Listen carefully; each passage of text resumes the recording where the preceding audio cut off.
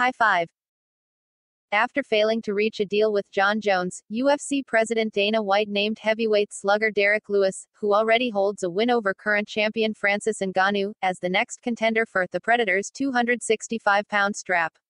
I guess Ngannou didn't get the email. I want Jon Jones, Ngannou told TMZ Sports, transcribed by Farah Hannon.